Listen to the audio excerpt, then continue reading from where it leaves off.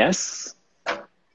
Hello, can you hear me? And is it happening in real Hey. time? Yes, we are.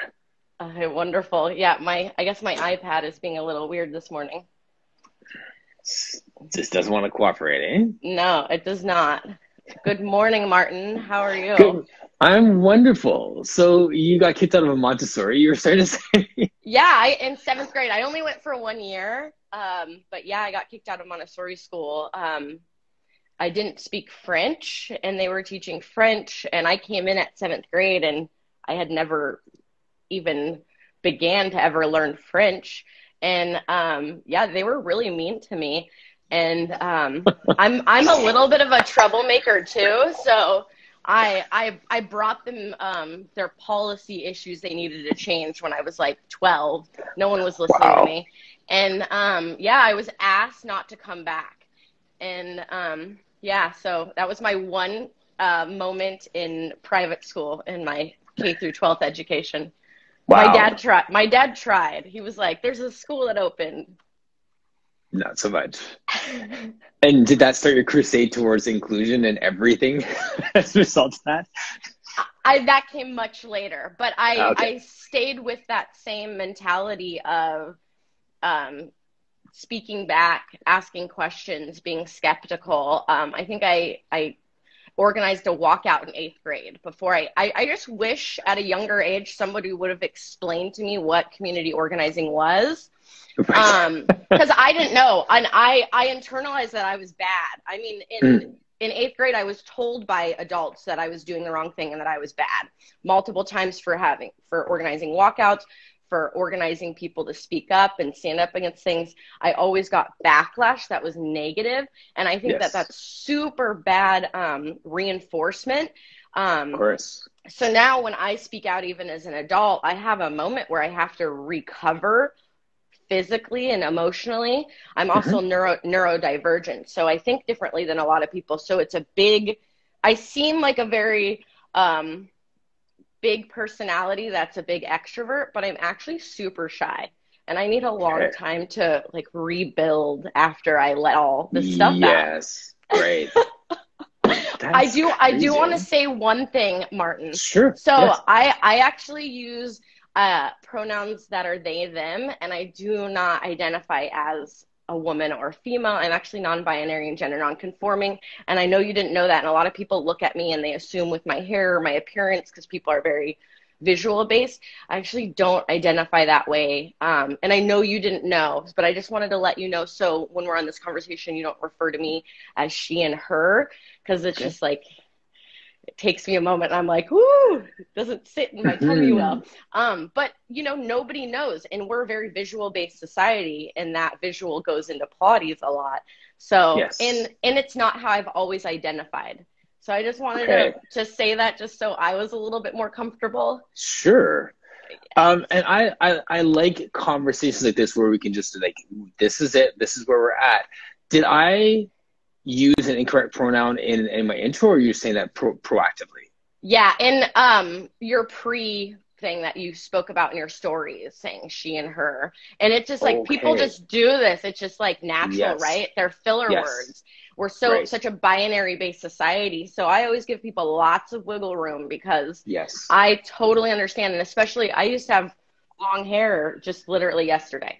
So it's hard for Okay. people. It Yes. really is hard for them. So I just wanted so you knew. I appreciate I that. I feel like it's so important for people to explain those things, you know? Yes, absolutely. Can we talk about that for those who have no clue what you're talking about? Because I mean, some people are very, very conscious of this and very with the lack of better, I can't find the word to say it, but like are very conscientious of that, and others just glaze over it like I did, even though I did read your pronouns and was very conscientious to say your name as opposed to even use one, because I think that honoring someone with their name is probably even higher than recognizing a pronoun. Would you not say? I mean, they're the same because that's my identity. My pronoun's part of Yes. my identity. So Okay. to me, it's more about like inclusion is intersectional. Hmm. And, because we're not just one thing static in a vacuum. We're more than one thing. And So to me, it's like my pronouns, my identity. People say, oh, this is my preference. No, these are what I use in my daily Okay. life. And Yes. this is how I want somebody to communicate with me. Yes. And I think it comes back to, pronouns and putting pronouns out there is just a way to show people that this is a welcoming space for people who are gender nonconforming. So people who are Hmm. gender nonconforming do not see themselves on the gender binary. So I don't see myself as a man or as a woman, and I am completely rejecting this socially constructed ideology that says I can only be one of two things. And I Okay. see gender as more fluid. And then this will maybe do a little bit of like brain bursting for some people, but sexuality and gender identity are two separate concepts. And I think that's really important for people to learn too, is like I'm Hmm. married to someone who identifies as a man. And people are going to look at us and see somebody who's, appears to be assigned female at birth and someone who's a male, and they're going to assume, that I maybe want to be gendered that way, but we don't know. And I think that's such a wonderful way to start a conversation. If Yes. somebody says, this is how I identify, it's like, wow, that's amazing. Thank you so much for informing me. And it's almost like, I don't know, it just makes people feel seen. And that's, I think, what a lot of us want. Absolutely. And I think, yeah, and people definitely want to be seen and heard. And the conversations like this, even seeing the comments, like, I love that we're having this convo. It's good to know. These are things that we need to be aware of. Like, it's much like all the conversations amidst a racial awakening. When we have these conversations with people and we start to dialogue about privilege or supremacy and stuff, there's people who just want to be aware. And how can I put this? Nothing comes out of malice, and so I really appreciate the fact that you want to open with that. And this is the way that I identify. It's great. Yeah, and it's mostly because external society is telling me no a Hmm. lot to this, and it doesn't make me feel any less of that. I don't need my validation to come from outside of me, but I do have Great. a point where it's like, well, I respect everyone around me, so I would like, that same thing in return. So I think it's all about teaching each other about our boundaries. I don't think we should Hmm. ever be walking on eggshells for anyone. I believe in direct communication, and I don't think communication is divisive. I think people choose how they want to be divisive. I read this amazing book in college that was all about how life is all conflict. So if you're avoiding conflict, Yes. you're avoiding life. And Yes. and and so you have to figure out, is this something that you escalate or de-escalate? And life is all a series of figuring out how to manage these escalations and de-escalations, because you're not Yes. going to get to the iteration you want unless you push through these really challenging things. And I've just always been someone that's, I don't know, really able to have these conversations. And I know it's because of the work that I've done in the past, because I've just, did a lot of direct service jobs that were, you realized what was happening in the world around you really quickly. And I think Yes. that changes your kind of outer world view. Hmm. And that relates back to, the political links in my bio. And Yes. I have an MPA. I have a background in public affairs and community organizing. So that's what I did for years. I quit my last job in August 2019 working in that field, and I resigned from a city commissioner position and doing work with the Democratic Party and stuff like that, and just stepped away because I needed a break. And that Yes. whole time, the last 5 years, even as I was doing this work in the community, I was also teaching Pilates on the side part time. And it was more like a side hustle. And it was almost sneaky because sometimes I couldn't tell my boss. No, I couldn't. Yes. I would have to be like, oh, I have a community meeting. And would I go teach my evening class? Yes. Because people, it was moonlighting or Great. whatever. And then, people, I'm not from a background that would normally go into Pilates. So I think that made it harder for me to tell the people around me that I was a Pilates teacher, which is so weird. But For I fear had, of people like challenging you, well, you don't look like a Pilates person, sort of thing. well, that was from the Pilates field. I was getting more from my own, working in politics and the people I was organizing with. It's more like, you have 3 degrees. What are you doing? Well, Yes. why are you teaching Pilates now? You're not like, when I think of Pilates, I think of a former ballerina, a gymnast, an athlete. Right. If I'm an athlete, I'm a like a mathlete or something. I'm not, right? I mean, Yes. that's so That's everyone the was shocked. perception. Yes. People are like, you're a community organizer. You can go teach a workshop on how to, get a city commissioner job or how to talk about your story. This is what you do. You don't teach people Pilates. But I stumbled into Pilates. I literally like ended up on the block of a Pilates studio twice living and just kept looking at it. And it was Okay. like, what is this studio? What do they do here?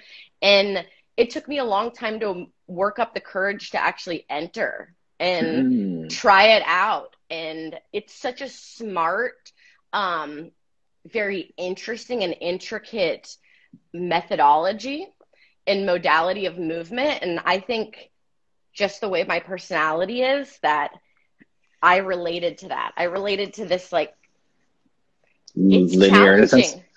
Well, Rachel, can I ask you a question? Yeah. Because I had this flashback as you were talking about just stumbling upon the doorsteps of this Pilates studio. When I was living downtown, I was walking up Danforth, and there was a Pilates studio on the second floor, and I walked up. I think I might have been training at the time. Maybe I was in social work. I can't remember when. But I walked up the stairs, went to this Pilates studio, and I talked to the lady for a moment and said, like, what is this? And she said, oh, it's kind of like this fitness thing for dancers. And there's a picture of a woman on the wall doing some arabesque or something. Now I know it's an arabesque. And I was like, okay, well, thank you for your time, and walked out. And it was years before I touched Pilates. And it wasn't necessarily that I thought that was bad. I just thought, because she initially connected it with dancers, that, well, peace out, that's not for me. What is your elevator pitch for Pilates? If someone was to come to you right now and said, what is Pilates, what do you do? What's your line? I would say, what do you do in your a day average life? Are you sitting at your desk? Are you going on a run every other day? Or do you play basketball? What do you do in your life? Are you out talking to people? Are you standing up for your job? Are you sitting? And I would say, whatever you do in your life, Pilates is going to make you more efficient at that. Are you a yogi? It's going to make you more efficient at being a yogi. I just had an experience where someone said that they've never gotten into a boat pose ever. We were rolling around and doing a variation of rolling like a ball. They Okay. they got into that position, and it was like a boat-like position because we were holding our legs more open, like an open leg rocker Like type open leg thing, rocker? but with bent knees, just to give more space and to roll around. And they held it, and they were like, this is boat pose and yoga. Mm. Between Yes. the holding in between the motion areas and being able to, and they said they've been doing yoga for years and they've never had that experience. So to me, Yes. Pilates is going to make you more efficient at whatever you do. And it's going to help get into some area of your body that you maybe didn't even feel. And it might Right. take time, but there's going to be epiphany moments. And it's just fun and exciting to roll around. This is Yes. this is the place where you're going to be able to act like a kid. When do you get to roll around like an egg on the ground? And I think that this is really important for a Yes. lot of people are really they're really in their body. They're not outwardly. Maybe they're kind of overthinking about each move. That's how I was when I started. Right. Every time I'd be like, is my palm facing the right way? Like couldn't even figure out how to really tap into my Pilates self because I was so inhibited with people's ideology about Pilates, and a Yes. lot of it came from being overly internal cued, Right. from being like, you should feel this We here. Yes, we spoke about this yesterday, and one is overcueing, and two is being afraid of silence. We feel like we need to fill the air at every second. I've definitely been one for that. I mean, but it depends on where you're at. Yeah, I'm a Right. talker for sure. And it depends where you're at, because if you're online and you're teaching a class of 25 people, you need to keep that dialogue going. So even if you're not cueing an exercise the whole time, you should be talking and weaving in a story, or, I mean, I think it really depends on your audience. But there's some Yes. audience. So I teach a class on Tuesday. I'm not going to be silent for 3 minutes. Maybe Hmm. with my private client or some of my duets, then I can get quiet, because we have a different working kind of what they expect out of me and what they're going to get. And then if I'm in a class, this is somewhat entertaining. This isn't Yeah. just about the movement. This is about us connecting and you feeling so jazzed up about everything we're doing. And you're not going to do that if I'm like having giant gaps of silence. Yeah. Yeah. There's so many different teaching styles, and I love the way that you present. Like, I can imagine your classes are informative and entertaining, not just fluffy entertainment. No, and I like to catch myself. So I say, sometimes I'll say just or only. And those are words I Hmm. want to take out, because to me, they're so heavy. They Hmm. have, just one more or only. And I'm really anti anything about being harder or easier. I believe Okay. in, I don't use the word modification. I Okay. only see it sometimes in books. I use variation and options. And I do Yes. that because some people who come into movement hear modification in a negative way. And it almost Hmm. gut punches them in a way, because they're like, I'm less than, I can't do the exercise. Well, the exercise is actually not just this one apex of it. Yes. And Right. if you always just look at, oh, I need to reach the apex, then that can be, it's not, it's exclusive, it's elitist, it's this specific thing, and it looks a certain way. And Hmm. how do we get away from that?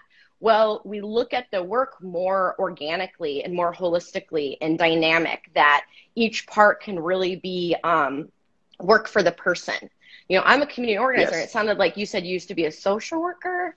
And Yes. so, this is about working with people where they're at. You don't drag Yes. people along. You don't tell people what their goals are or what their needs are. We have Hmm. to have that working relationship where people tell us what their needs Yes. are, because there's a paternal, you're in Canada. I don't know if it's the same as in the United States, but we're very paternalistic. Hmm. People really love to have an opinion about other people's lives, yet they don't want Yes. to like vote for us to have, a better economic state, or like healthcare, like stuff like that. Right. So it really doesn't make any sense, because people have all these opinions about other people, but they don't really want to support and encourage people. And so Yes. to me, my work is really about, I mean, when I started, one of my mentors would say, teach to the highest level in class. Mm. No. No, Yeah. what? Yeah. But that's, and if you're teaching 500 people or whatever every couple of years, or you're pumping out students and they're not like me, and they didn't go and interact with different people that challenge these ideas a lot, and maybe come Yes. up with something else and look at my manuals and go, these are crackerjack books. Like, this isn't the real stuff. I have to It's go not seek this holistic enough. information. Right. It's not, it used the word obese in one of these. Hmm. I'm just going to say that's a BS term. No one should be saying obese or any of that stuff anymore. You can't look at someone and see health. Size does not equate to health. Hmm.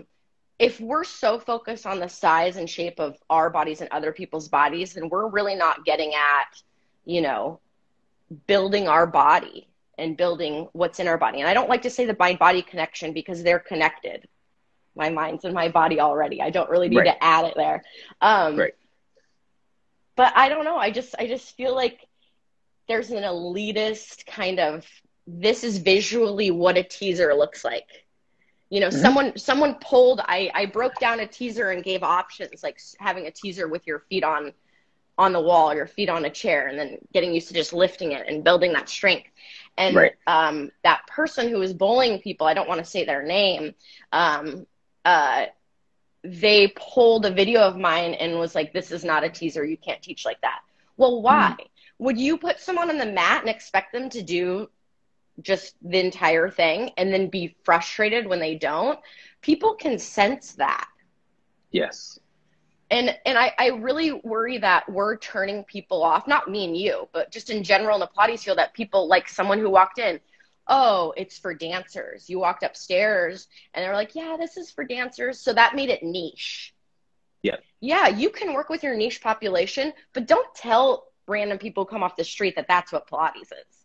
Because now you made it, you didn't make it this whole encompassing thing.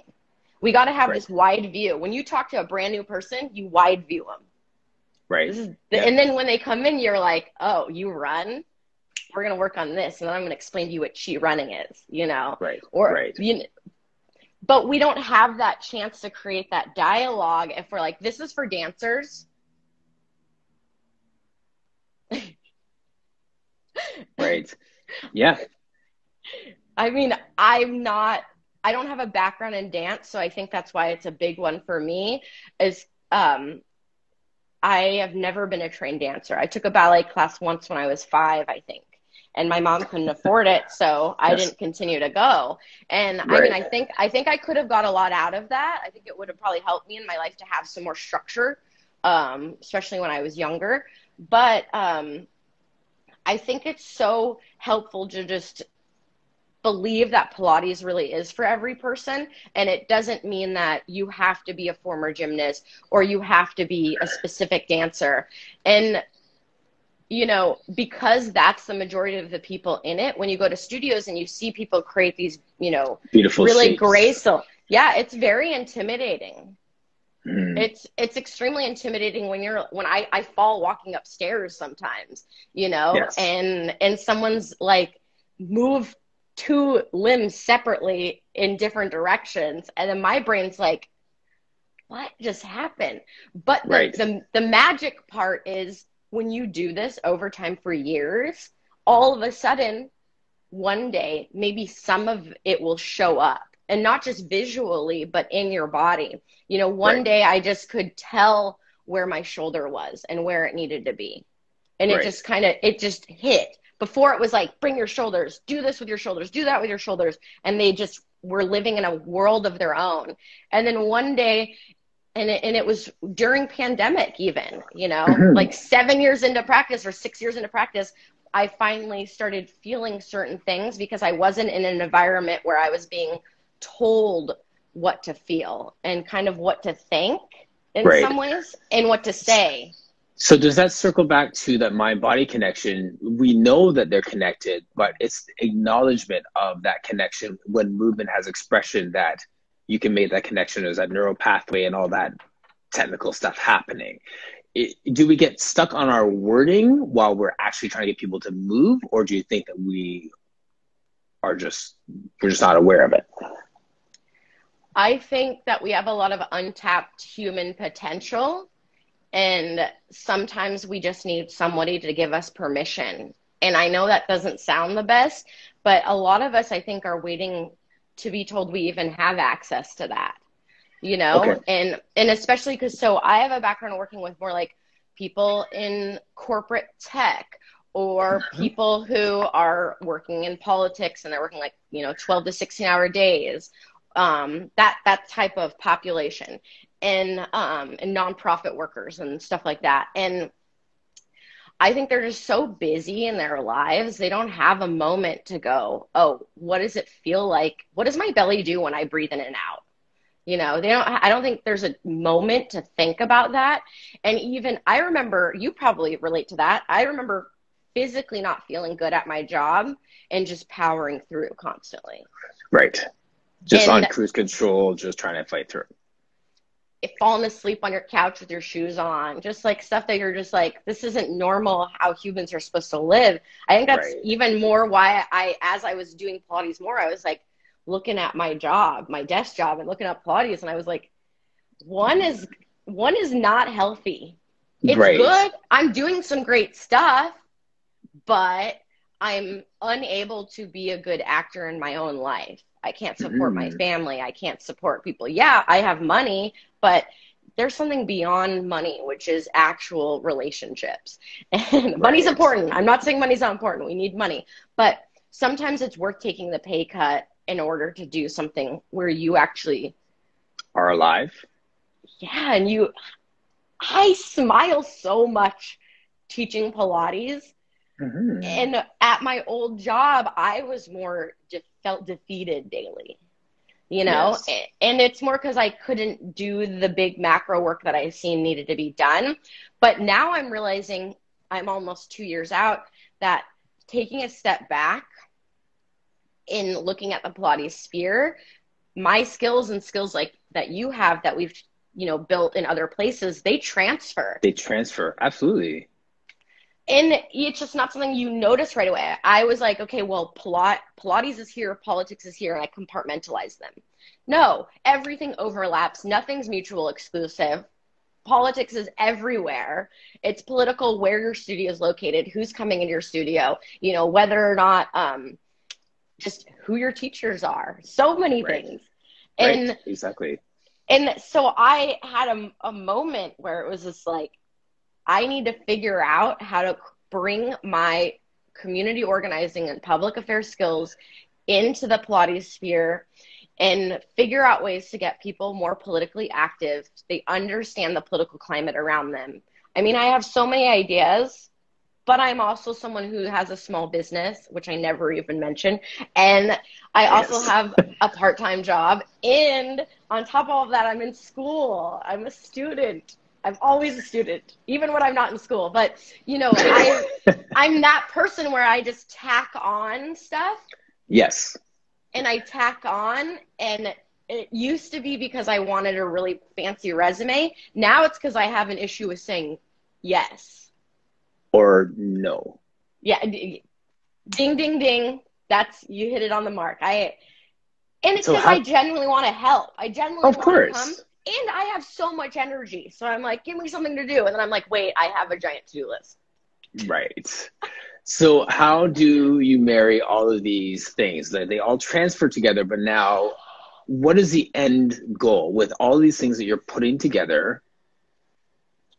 How does that fit? What does that look like? I'm hoping that after I have my own website launch, which hopefully is going to be in the next few months, that I can teach more foam roller work and that sort of thing. And I can, through my own platform, because I teach on someone else's platform, that I can start incorporating more political education within my teaching.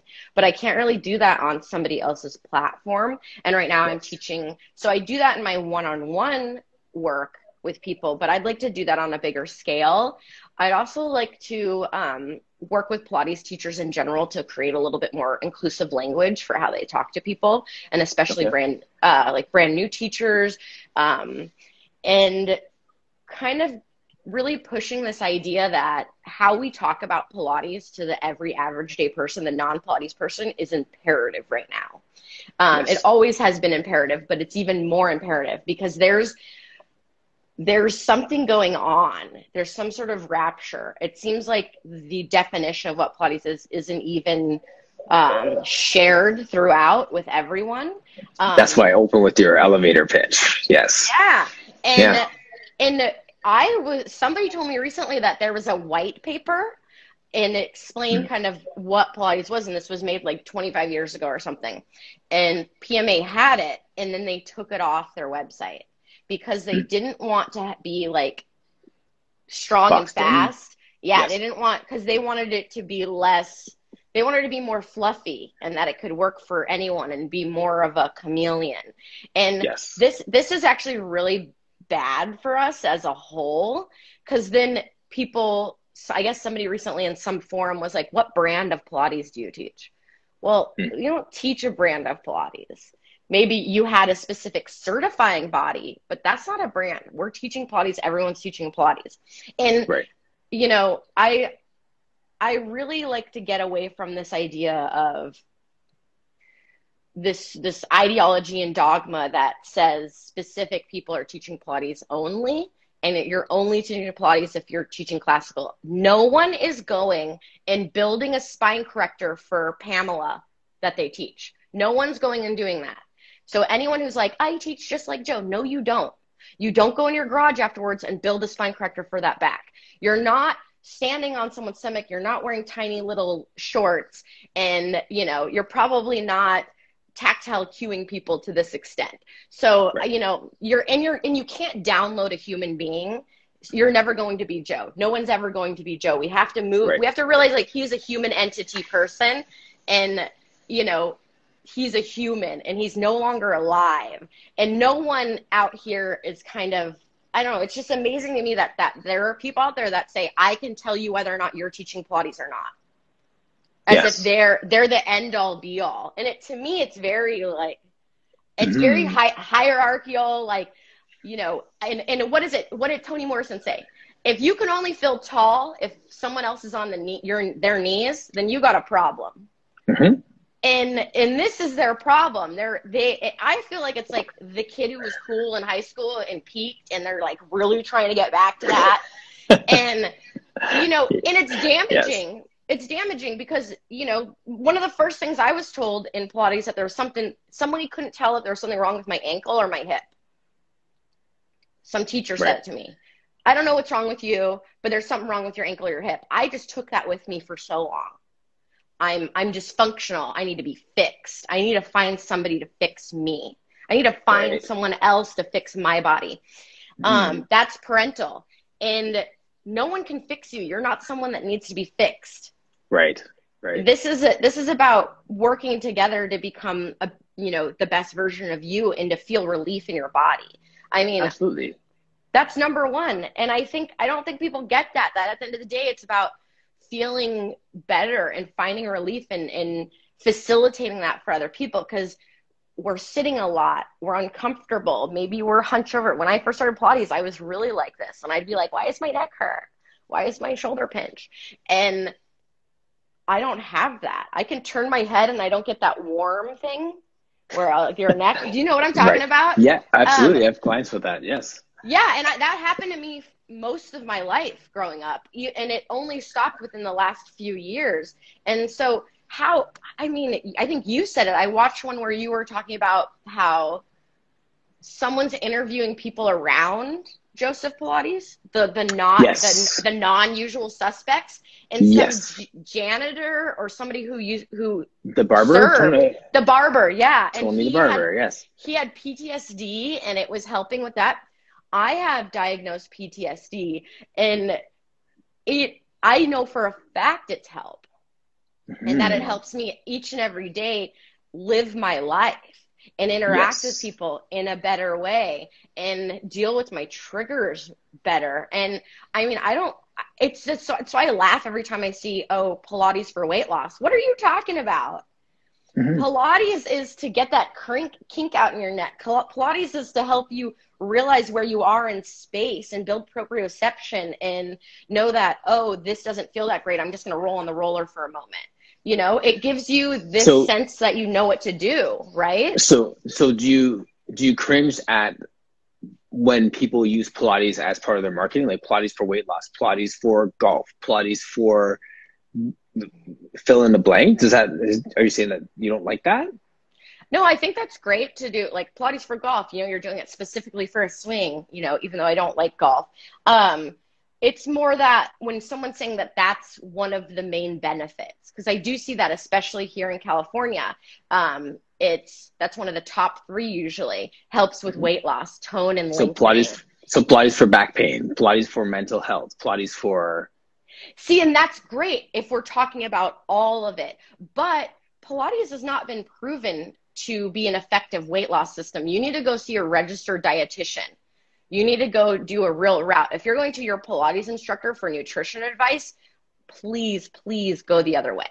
No one should be, there's a scope of practice that we have, and it does not include nutrition. I'm not learning about nutrition. I've never had that moment. And that's really for a doctor to decide with you, you know? And So then, sorry. So then, I agree with that because like we need to know when to refer, and we've talked about that on the show many times.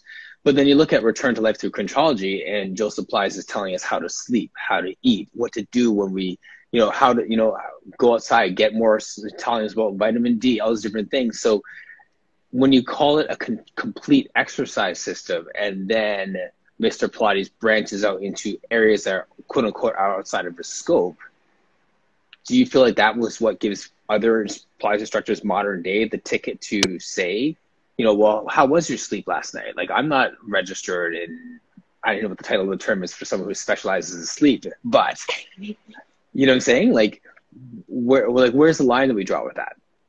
I mean, I think it comes back to the fact that when he was writing this was how people wrote. And I think it's even happening now. Like, look at someone like the medical medium. We have a point where things can be the cult of individualism. And with that cult of individualism, we see some person as the knowing all being person. This person can now dictate my life and tell me what to do, and it's the best thing for me. And I think we have to be really careful of that and who are getting our information from, and just taking things as fact and taking things as what's right for me. I think at that time when he was writing that book, that this was kind of the, we were all talking about this complete balance of life. And I think people were after this idea of wellness. So it was really, at the time, super prevalent, I think, to speak like all of the aspects of things. And it is right, dry brushing can be helpful, but when you're teaching Pilates, is your job to talk about dry brushing and vitamin D, or is it to really start talking to them about the way their spine moves and stuff like that? To me, it just goes, it goes back to that. Are we just puppets who regurgitate everything that we've heard just because we read it in a book that might have been edited by somebody else, or that was edited and maybe things have been added and we don't know if it's, or do we work with our clients where they're at? And when our client says, hey, I'm really concerned about weight loss, we go, hey, do you know that Pilates has actually not been proven to be the most effective, thing to do for weight loss? And if you're interested in weight loss, maybe you should talk to a dietitian, somebody that's registered and that, knows what they're talking about. Just because I see, people just seem to give a lot of advice. And I think it comes back to assumptions. Yes. People are assuming that when someone comes to physical wellness, that they're trying to change their body. And I think that that's something that we have to kind of move away from. Well, actually, sir, can I stop you there? I think when people open with this dialogue that people come with the assumption that we're going for weight loss, that hasn't been my experience in talking with people, because most people who come to, whether it's Pilates or even the fitness world, one of the questions we've been taught, because most people have started in some big box gym where they ask you, what are your fitness goals? Because the objective is to sell you a big package. So they train you to say, what are your goals? So we start with the question, what are your goals? And then go from there. So I think that, yes, there is the assumption in general that people are going at it saying, like, this person's coming to sign up for Pilates because they need to lose weight or they need to change their body. Let's get you on that path. But I think really that is, people are starting more with the question of what are your goals? And because of what we're seeing in social media, there's more of a focus on wellness and mind, body, and this holistic approach to it. So generally speaking, fitness professionals are coming at it from the perspective of, okay, I might not get a weight loss goal anymore because people understand that being strong is healthy. People understand that getting rest is healthy. People understand that X, Y, and Z is healthy, not just a six pack. Like, I think that, would you say that there's a shift from chasing after six pack to now looking at a new definition of health and wellness? For me, yes. I don't know if that's across the board because I don't have a background in a big box gym. Mm-hmm. I've worked in a gym once, but it was at the University of California, and it was, you know, they're next to a research facility. So it was just like a specific group of people who are coming in. And Yes. people were concerned about their physical appearance. I mean, I'm in California. This is like, I mean, I kind of think that this is a thing people talk about here a lot. The Pilates studio I worked at, right when you walk in, there's a thing of fat, a brick that shows what 5 pounds of fat looks like or something. I think it's because of the, and like that's fat phobic and disturbing, and it's messed up, and it immediately makes somebody feel triggered if this is something that they've had to work through in their life and they've had to move to body neutrality. Maybe they've had body dysmorphia, or they've really not liked themselves physically, and maybe seeing something like that could just immediately make them. And I think that that's where I'm coming from, is I've worked in studios where, yes, weight loss was the number one thing people were talking about. I interviewed for a job down in LA when I briefly lived there last year, and the first thing the studio owner was so excited when she saw my resume. When she seen me physically in person, her first question was, do you work out? Not, do you do Pilates? She didn't ask me if I do Pilates. She asked me if I worked out every day. And I thought that was such an offensive thing to ask, because it has nothing to do with Pilates. And, you know, I'm not I'm not very a big person either. So if we're in Southern California and I'm a size 8 and you're looking at me like I'm a terrible person, and you're just like, you know, I don't know if you're going to fit in with all my trainers because my trainers are very itty bitty, you know, that's disturbing, because that means this environment isn't inclusive to people of different bodies. And I think that's where I come from, is I'm in California. This is the focus. People are obsessed with weight and body. And if you looked up a lot of the studios around here, I think that that's what we'd see. We have a lot of mega reformer studios and that kind of stuff. And, you know, and we're, you know, LA is probably way more like that than here. But when the beach is close, I think, you know, people do think about that. I would think it would be even more like that in somewhere like Miami. But for me, unfortunately, that's a thing I hear a lot, are people go, well, I want my butt to be higher. I want this. It's a physical thing. I mean, I still have friends who, and I'll be like, that's really not the point of what we're doing. But, you know, I'll do some stuff with you so you feel your butt, so you think that's what's happening. If that's your objective. Yeah, we can do a few of that, but I'm also going to do the stuff that I know, because I know you need to do some side bending and stuff, just, you know. So it's like you want to help your client and you want to do what they want. But there's also, I think what you were alluding to earlier, is you still want to nudge people in directions a little bit, or at least show them that there is there's opportunities and options, and get them curious about it. Yes. Give them what they want. Make sure you're sneaking in what they need. And I mean, I don't even know if I sneak it in. I just say, hey, you know, I think this would be really great for you. Do you like this? And if people don't like it, I find another way. I really do like to keep people, like you just said, give the people what they want. If somebody comes to you and they just want to do monkey, you know, get their body all warmed up and then go get them in monkey. You know, that's because the whole point is you want them to have fun and want to do Pilates. So then they go talk to random person and they're like, Pilates is awesome. Right. Yes. That's the ultimate goal, is to widen the scope of who does it. So then, you know, randomly someone that you don't even know is like, oh, I know what Pilates is. It's not yoga. And you'll be like, yes, we're moving in the right direction. Yes. I don't know. I think it's really situational. It's really like being in the Bay Area and being in San Francisco. I think there is this idea of your body being like your calling card in a way.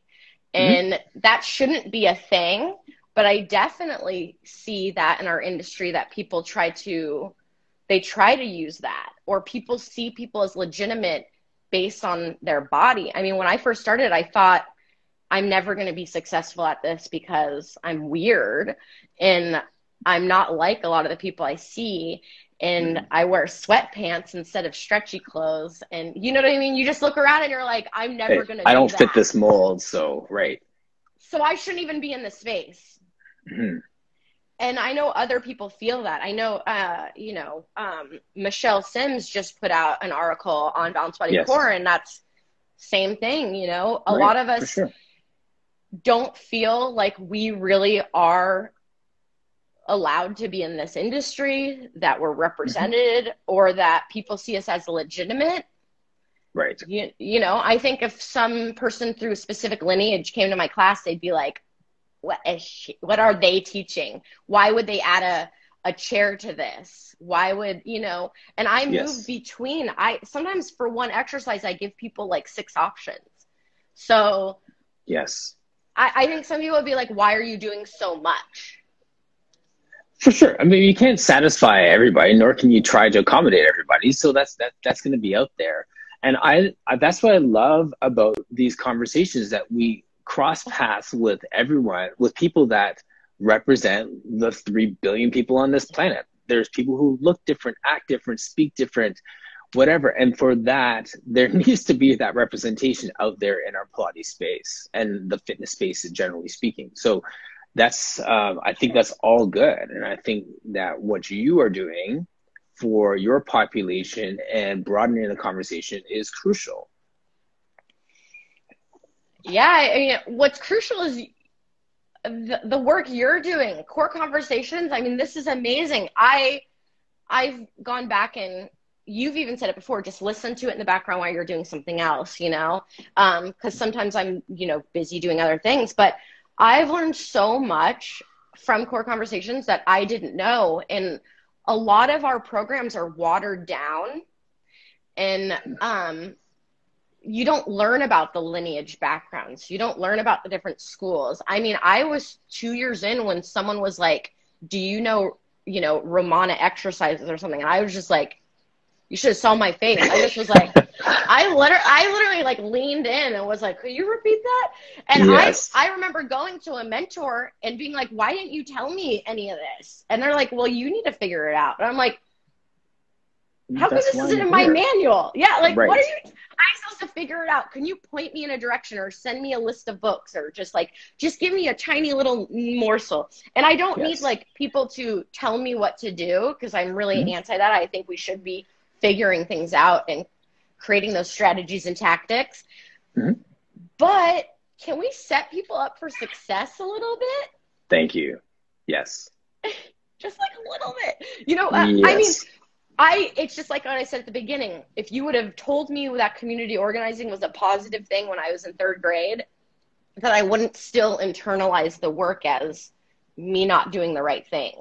I still have a moment where I'm like, wait, should I be saying this? And Yes. it's from older adults internalizing and telling me and so we have to think about, there's a child in all of us still, and there's people that haven't dealt with their stuff. And so when we're in a space and if we're telling people they're dysfunctional, it's your alignment. You're in pain because your alignment, you know, this is Yes. so damaging for people. And if you look at the current manuals, this is how they teach. You need to be in the specific alignment. If you're not in this alignment, pain is so much more complicated than that. Right. Right. Exactly. Those are all the things we always need to be vigilant for, to look out for. Yes, let's Making people encourage that. feel better. So I I have not just like ignored the comments and the dialogue that's been happening in the comment section as we've been having this conversation. I just want to say thank you to everyone, like, for bringing up all these different points. And I realized that you were making a comment earlier about the recommendations that came out in the Pilates studio where people would act beyond their scope of practice and expertise. And then Roots Pilates, Explore Pilates were also saying that, yes, you've seen that happening. And there's a lot of stuff that happens in our world that I like that we had this conversation today where we can talk about those things. Thank you once again, right at the outset, for talking about pronouns and identity as opposed to preference. I really appreciate that piece of the conversation right out of the gate. And in the replay, I hope that people catch that as much as they catch the conversation around alignment and everything else that we've touched on too. So Rachel, thank you so much. Thank you for having me. I really appreciate it. I'm always like nervous about stuff like this because, you know, you don't know what you're going to talk about. And I'll even have to watch it and I'll be like, oh, did I really say that? And Well, I think it's yes, great for us. I just think it's good for us to practice this muscle. absolutely, absolutely, and to lean into those moments of discomfort and understanding. And my personal thing, and I teach my boys this too, is that seek to understand people first. Always seek to understand people first. So you may have said something that I disagree with. I would still take time to understand what you're saying. Ask two more questions before making a judgment call or dismissing you as, or all these different things that people just naturally do. If we take a moment to seek understanding, that will help our understanding just in general. So once again, thank you so much for this chat today. I really, really do appreciate it. Appreciate you. Thank you so much. I hope you have the best day, and I'm excited to Thank you. listen to more of these and just learn. All right. Bye. Bye. Thank you. Thank you, everyone, for joining us. Smart Body Movement.